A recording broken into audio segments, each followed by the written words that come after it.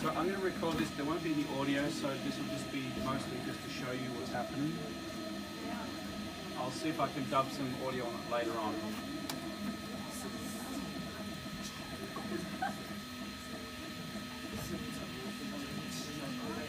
So, can I have your attention, please? You can stop the conversation now. So this is not exactly the model, but it's a model I just quickly threw together this morning of what's actually been printing here. So the difference between what we had before, the original shape, which would have been a bit more like this, when it was modelled in this position. If you remember, we created our model, and we bent it, we put all the different details inside there. But when we go around about printing it, we need to think about the process of the print. Now, what I've done here is I've tried to think of a position whereby the printer may be able to successfully print it. And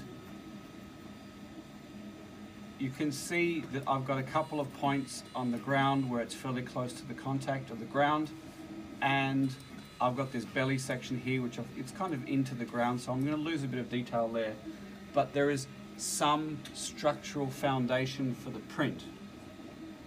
So the process after when I have started creating my print is I select my model and I want to send it out to this other software in a format that it would understand.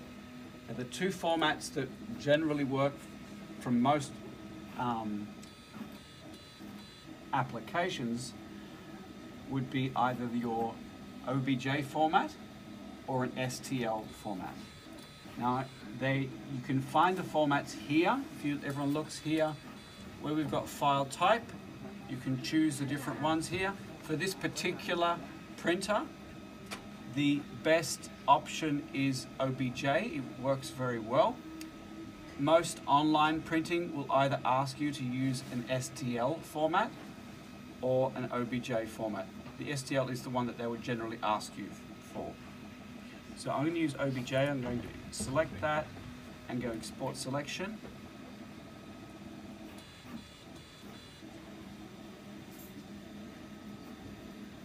And it's taking a bit of time to work.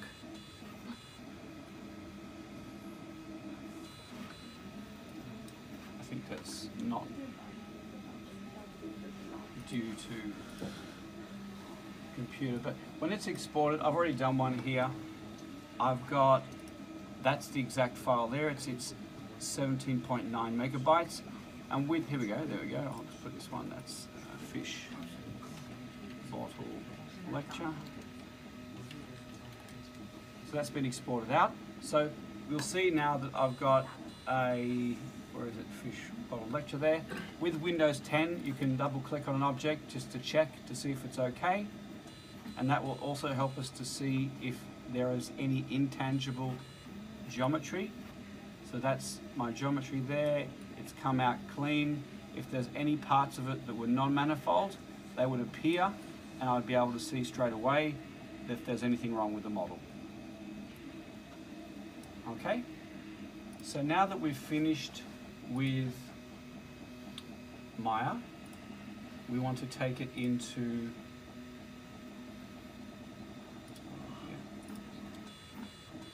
we're going to take it into this program called Cura. Now, I will reload another one in later, but I've already loaded this one in the position that it's currently printing. Now, when we have the object brought in, we can select the model. You can see when it's selected, it's got this blue outline, and we can translate it, and we can rotate it, and we can scale it based upon what we believe is optimal for the printing process. So at the moment, with the current configurations, and I'll run you through that before we go and look at some different ideas and scenarios, but with the current situation it's set to print for 2 hours and 10 minutes. I started the print that you're looking at here about at about 11:15, and so it's already been running, getting close to 2 hours now already. So I'm not sure if it's close to finishing, but it's a very small print. But I just wanted you to at least have something to look at by the time we got here. So the process is we want to position it on the plate properly, and here we can then preview what the print would look like. Now I've already done a preview, and it's showing me the creation process. So along the side here, well, there's two things that you can actually do here. One, you can choose a level. So we're going to go through and see each level as it's created, and it's going to show you a simulation of it. So for example, in this first level here, I can press play, and it will show you the way that the printer will go about creating each of those levels. Now you'll notice it's drawing a circle underneath that fin, and if we just kind of push it forward a little bit, so a lot faster than it will do it, it's going to also draw a platform underneath the belly of the fish. Now this is called a sticking plate, and it makes sure that whatever we print will have some good foundation upon which it can build itself. So that's the first layer, and we can go through and look at each layer to see what would happen as it builds up. So I'm now just going to go layer by layer, and can you see inside here that it's creating not just the outside layer, and that's that tolerance I was talking about before. Remember I said 0.1 mil tolerance? Each of those little lines of plastic, that's your 1 millimeter tolerance of what this printer can handle. It's the finest setting it's got. So if you want something to be more detailed, the only choice you've got is to make it larger. For this current resolution I've got with 0.1 millimeter tolerance, that's the kind of print that we're going to end up having. So we can fast forward through the printing process and pull it up, and you can see what I said before. It has its own ideas as to what would be a good supportive internal geometry, which allows it to have the thickness that you've specified, but also give it the internal support to hold itself together. So I see it starting to create that star formation on the inside there to help to support the fish. And when we start to get interesting details, like on the outside, the circles, they are being supported by these shapes here as they're popping up on the outside. So we can advance further and further and see the process. Now this one here, I actually expected this to fail. I'm not sure, I'll have to have a look at the model in a second, but this is very precarious. If you asked a bricklayer to make this structure here, it's very, very difficult and precarious to build, and the chances of this one here failing are quite high as it goes up and connects in through there. But it's got sufficient tolerance there to build up and to get something to happen there. And as it builds up, as long as it's got that layer, when it reaches the top there, it's going to meet up and bond. And once we get past that danger zone there, now we have a solid foundation upon which we can start to build the rest of the model. Now, this won't automatically come up with this particular solution. You have to go through several different tries until you can get it to create the solution, because it is a solution, it's a problem, to what we want to create. Now, can anyone notice that something's missing on the side here? All those little spirally shapes that I created before, they're all gone. I'm getting evidence of them popping out the side here, but most of them are gone.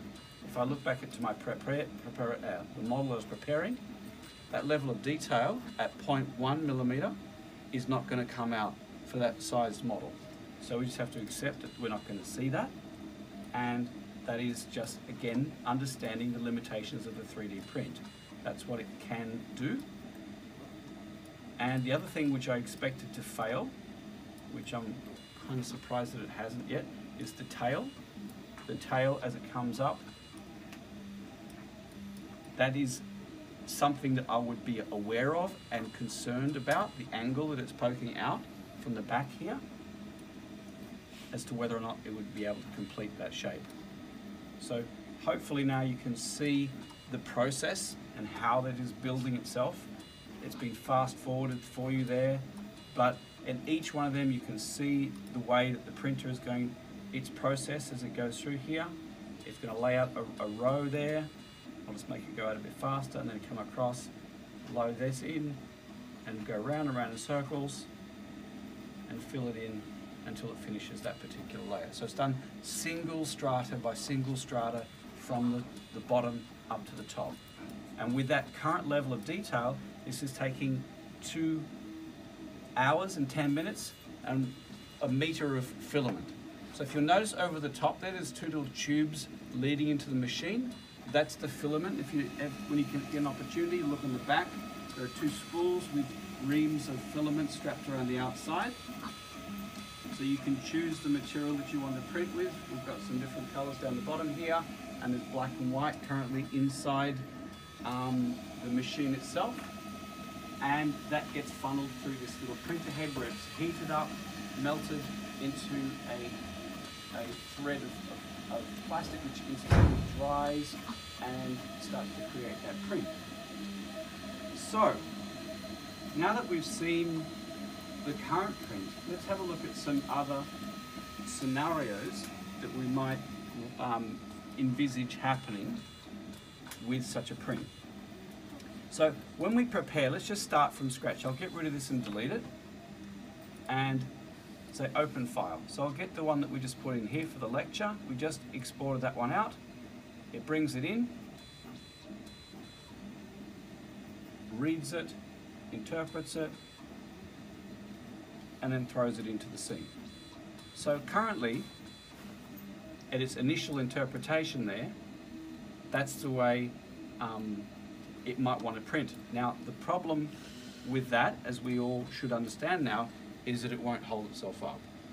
If we went to preview, you'll see when I've gone from prepare to preview that it is a hollow, invisible shape, and if I wanted to see how it would print, I'd have to click this button saying slice.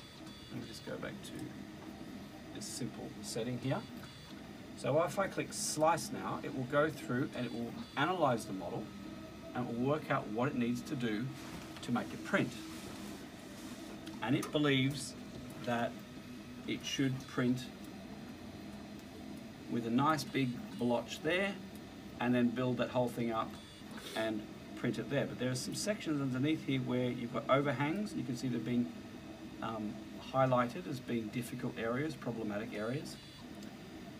So if for whatever strange reason you wanted to print this one like this, there is another option here saying support, where it will create supports to allow such an unusual configuration to be printable. And for that to happen, this is what it decides that it needs to create as extra geometry, which you can then slice off to allow that to be supported. But you can see that this considerable amount of extra geometry has been created there, but it'll take 1 hour and 6 minutes. Without the support,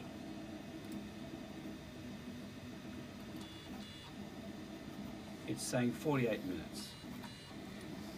Now, let's try some different configurations. So I can select my object, and in the same way as we can rotate something in Maya, we can rotate our object round. Now, I think that it's probably better if I set this to snap, so it will go in nice increments until I can get it to a particular angle. Now, you'll see that it snaps to the ground straight away. There's a little bit of material popping through the ground there. But there's several different ways in which we could try and work out a solution. So that's the solution that I had in the current print. If I click slice,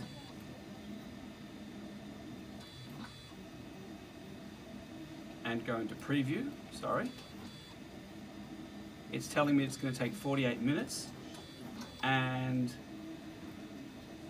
that there's going to be some problems down there. See how these don't quite hit the ground there? So I'd have to change my orientation a little bit and maybe to turn off the snap a little bit until have to keep trying this until I get some adhesion on the ground. So I look back at my preview now. So now just changing that, can you all see that? Has now found a good spot where it can touch the ground and it's got a possible path to create itself. Now, if we were to try it from some different angles, let's try this one. That might work. I doubt it. That sounds like it's finished. That's good timing. So this potentially could work. It's going to take 47 minutes. And it's another potential solution. So let's have a look now what we've got. That should, it's a bit hard to get off. It's very hot actually. We might just leave it there for a while, let it cool down. But that's taken 2 hours to print, and I think that that's really successful. I had actually hoped that it would fail so that we would see it happening. But if you were to look underneath, right underneath the bum of it, underneath there, you'll see that there are the little things hanging off like little whiskers and the like. That's where it's tried to print and has had some problems. You may need to clean them up with an emery board or some sort of cleaning material, but I think in general that's worked out quite well. So let's just reflect back on here onto the preparation just to show you again the issues that I was telling you about with time. See that? I forgot to mention that I haven't changed the size of this one. That's why it's only taken 47 minutes to print. The size of that one there is much, much larger. So if I was to grab this and now go down to scale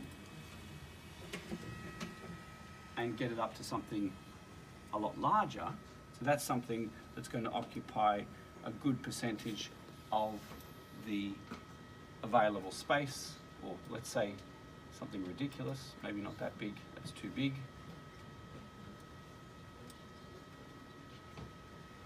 Let me just undo that.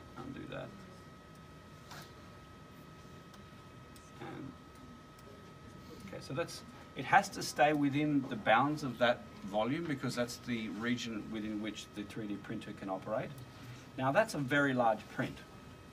And if I was to slice this,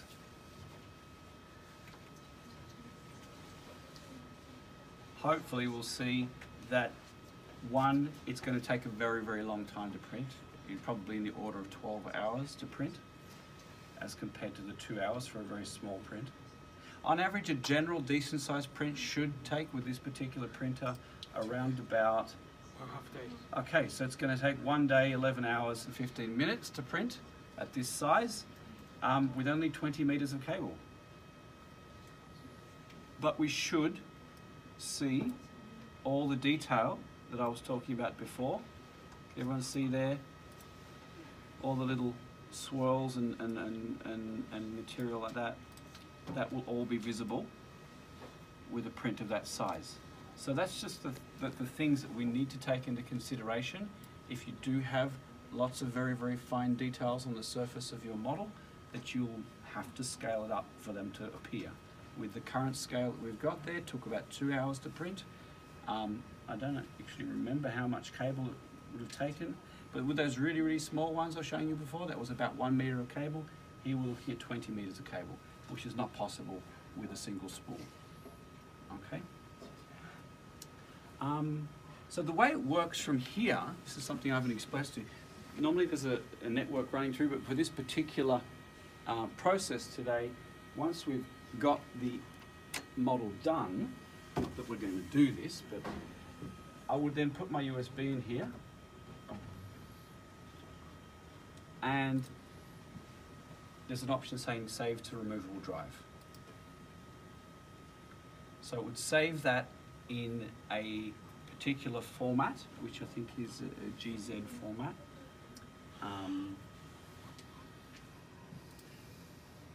Where is it?